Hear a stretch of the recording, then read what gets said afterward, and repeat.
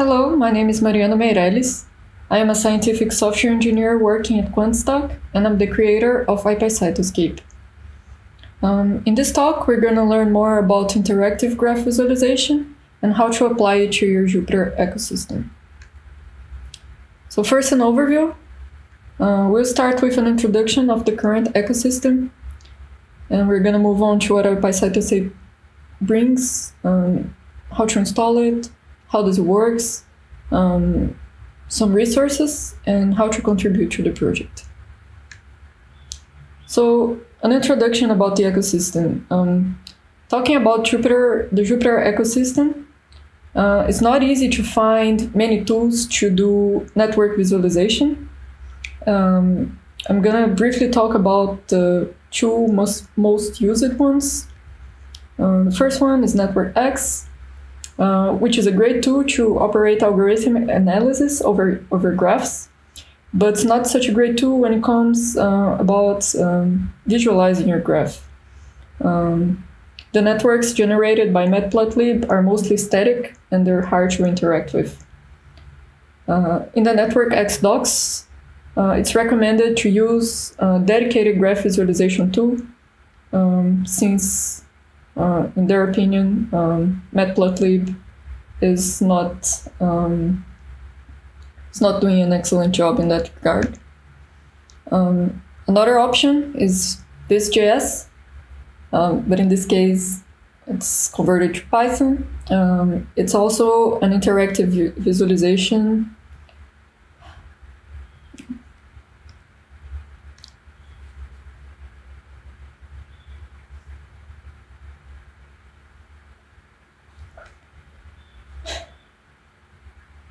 Besides the Network X, we also have this, which is an interactive graph visualization tool, meaning that you can move nodes and edges with ease and have some more fine-grained interaction with your graph.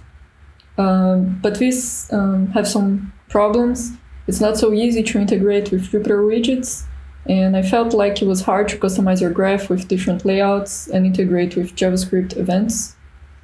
So what does ipycytoscape brings to the ecosystem? What is its point?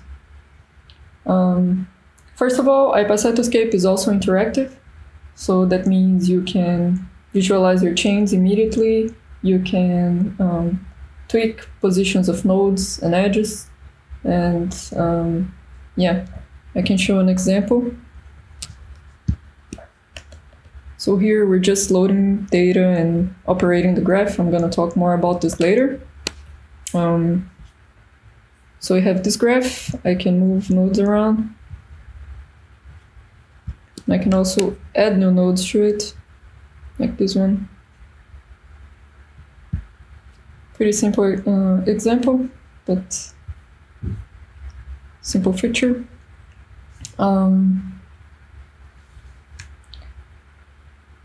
Another advantage of ipycytoscape is its full communication between the front and the back end. So ipycytoscape is able to react to user interaction in the kernel, using both the tools that JavaScript and Python has to offer to listen to events and to respond to them. So here's another example.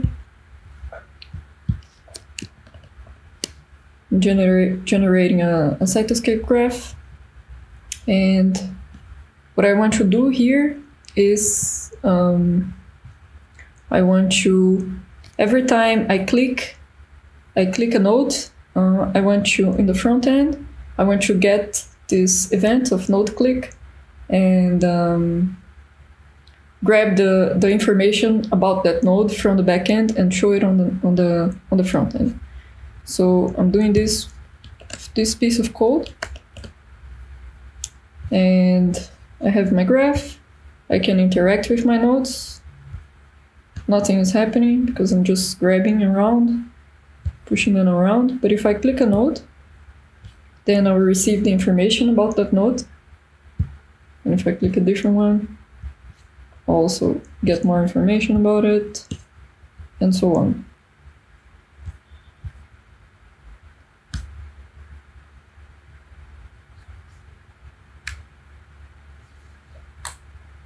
So all of this is possible because ipycytoscape uses Spectate, which is a library that makes it possible to monitor changes in containers like dictionaries and lists directly, without the need of creating deep copies on the backend side of a whole container. And this might mean a huge improvement on performance for people who are creating big graphs and dealing with big operations all the time. Another advantage of ipycytoscape is that it's fully compatible with ipywidgets. Ipywidgets brings a wide variety of tools that can be super useful for tweaking around with graphs, like sliders, radio buttons, toggle buttons, and it's possible to create really complex dashboards with lots of interactions and improve your users' experience of your environment with this. So let's look at more examples. In this case, I decided I want to have all of my edges highlighted red and all of my nodes on blue. And the way I'm doing this is I'm setting a new style to the graph that was previously blue. Now it doesn't have any style, it looks gray. But every time I add this highlighted class, then all of my edges will become red. And I'm creating a button that will do that. So when I click here, all of the edges are highlighted red. And you can see I can do the same thing for nodes. I'm just adding this highlighted class that I created this style here before. And when I click here, all of my nodes are highlighted blue. Another example of how you can use ipywidgets on your project is this one. Here, you just saw this change on the graph. I changed the node spacing from a value that was the default to 100. And that's why they look like this. But now what I want to do is I want to connect this attribute of the graph with this slider. So it's set to 100, but I want to make them closer. So it's just fully interactive and responsive at the same time. So how to get ipycytoscape? ipycytoscape is available on pip, mamba, and conda, and you can get from these 3 places, but mamba is the recommended way to get it because it's faster. If you're on Jupyter Lab, you have to add this line to your installation.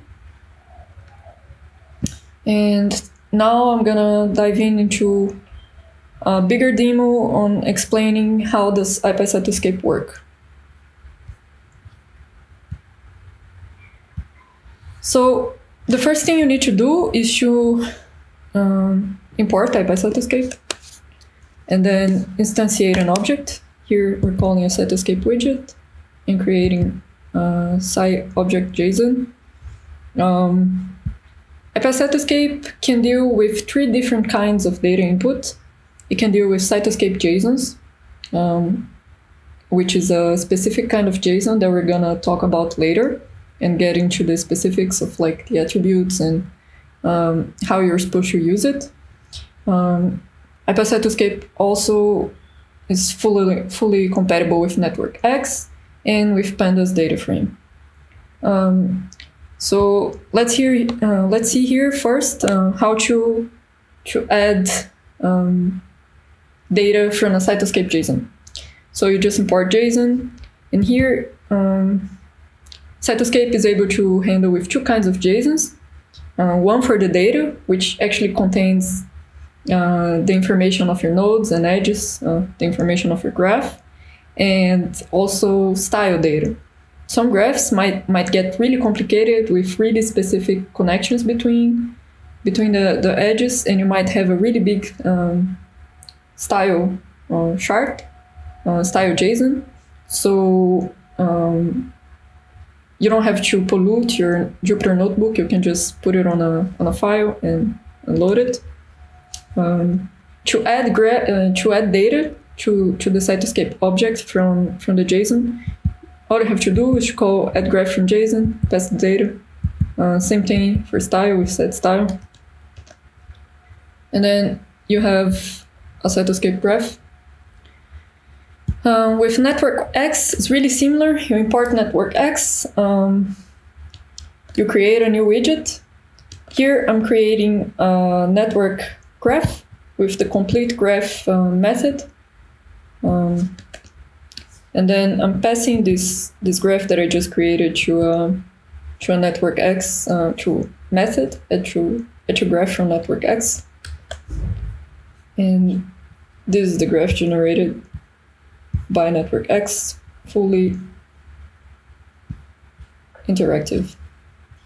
Of course, you can do this with any other network X method. Here I'm setting a layout and an animation to false. And this is what I have. Yeah. So the next one, pandas data frames. You just import pandas the same way. Here I'm downloading this CSV from the internet. Here are the columns that it has. I'll explain this a little bit later. So the data frame method is a bit different from the other methods. The first argument is a data frame.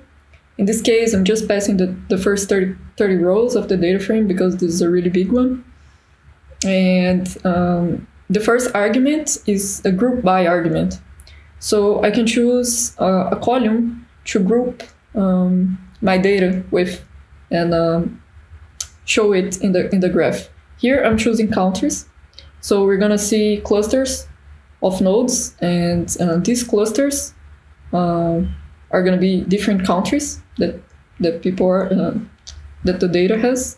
And here I used this method called set2tip_source to name.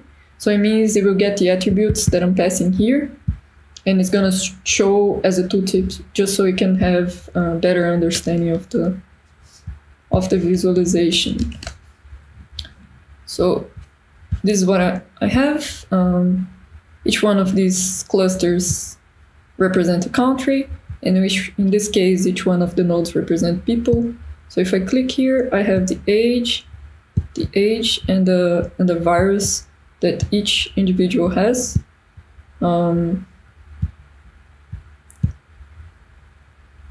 Yeah.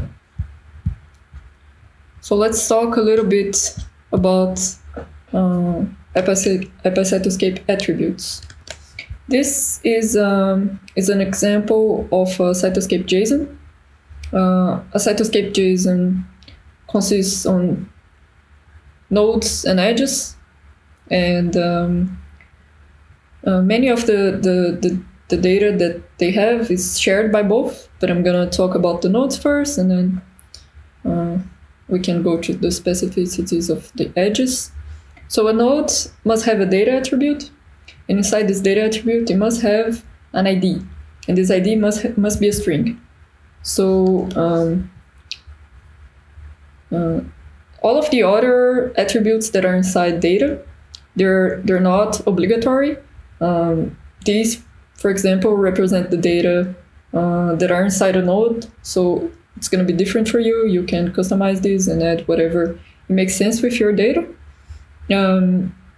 Nodes also have a position attribute, which you can set a fixed position, so it will appear on the screen once you generate it on that specific position. It also has the group keyword. This keyword is not mandatory. but if you add it to your graph in the right spot, because this is a node, so I have to write here it's a group nodes. If you're having problems with your application and you need to debug it, if you add this attribute here, you're gonna get better debug messages on DevTools. So it's a good practice to add this to your graphs. So the other attributes are mainly concerning about the visualization of the graph, so and how you interact with it. So here you have selected, if a node was selected, selectable to make it selectable or not, locked, which means you won't be able to move it around in the screen, grab it, grabbable, paintable, whether if the node is going to be painting or dragging. And you can also add classes to your node, so you can interact with it more easily from the front end with JavaScript if you're comfortable with this kind of thing. So for the edges, it's the same thing. You need a data attribute, and inside this data attribute, you need source and target. These are mandatories. They also need to be strings. These are the IDs from the nodes, just like a normal graph would work. All of the other information is also not mandatory. You can add whatever you need. There's some specific interactions like weight, ID also for your edge, but they're not mandatory. And they also have position. The same counts for group here. You'll get better error messages, but you have to make sure that you're adding the right group to your group. This is an edge, so it must be edges. And all of the other attributes are the same. So let's talk a little bit now about the NetworkX interoperability. Here I'm just like to show that, of course, all of the normal methods that you can use in NetworkX are still going to work. You can still make operations over your NetworkX graph, because all Cytoscape is doing here is showing this graph. So you can have a graph, make operations over it, and still have a visualization. Here, more regarding the part of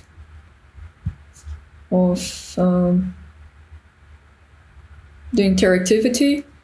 Here we have a graph, and I want to add a second graph to this graph. All you have to do is create your second graph. Here I'm creating just 2 nodes connected by an edge, and I'm adding this graph into this already existing one, and that's all I have to do. Until now, we only showed undirected graphs, but ipycytoscape also support directed graphs. So you can have something like this with the indication of what's going on in your graph. And ipycytoscape also support mixed graphs, which means you can have undirected and directed at the same time in the same graph. Another interesting feature and with the interaction with NetworkX is that you can create a custom node to your NetworkX. All you have to do is like create a class for a node and inherit it from ipycytoscape node. Add whatever attributes that you need, create and instantiate these nodes, create a NetworkX graph, add these nodes to the graph. Here I'm setting some style, adding this graph to NetworkX, and you have your own personalized graph with your own characteristics for your nodes with their own style as you need.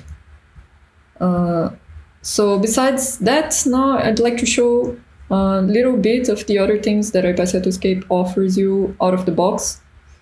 So, for example, we have this example of tree visualization, which gives you this kind of visualization. You don't really have to do anything. All you have to do is to set layout and add the DAGRI name to your layout. This data doesn't contain anything about hierarchy, or it just offers you a nice tree visualization. We also have circular visualizations and grid visualizations, if that fits your data. ipycytoscape also offers many different kinds of labels, and you can put them in many different locations and also customize them, just like these ones are inside here with different colors and with an outside and outline.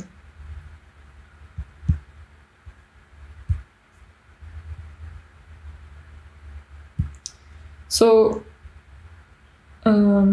you're using ipycytoscape. What's there to help you? We have documentations. We also have examples that you can look at, and we have a GitHub repository and a Gitter channel in case you need to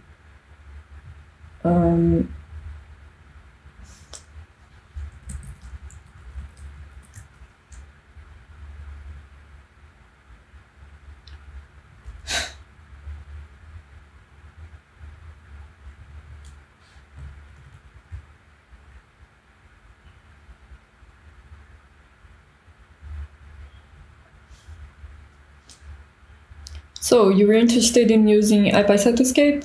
What's out there to help you?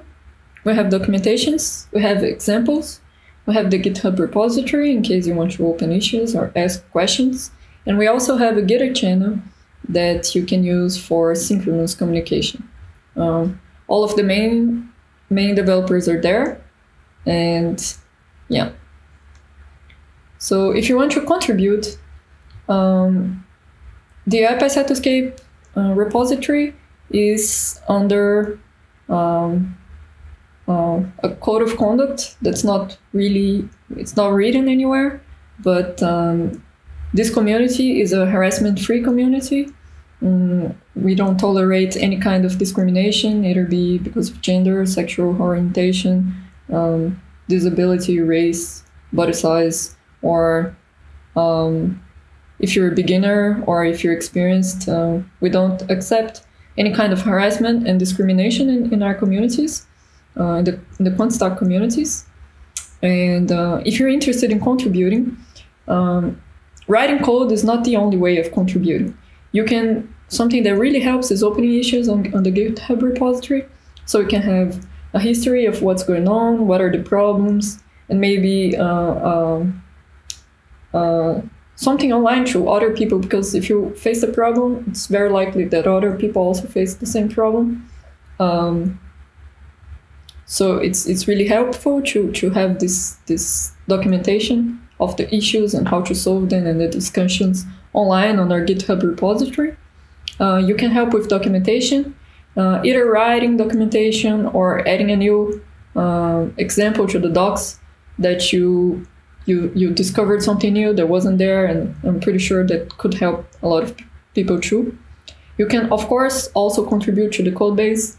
You can answer questions either on the GitHub or the Gitter channel. You're super welcome to take front if you know if you face the similar problem, or if you understand and you can answer somebody else's questions, you're welcome to do that.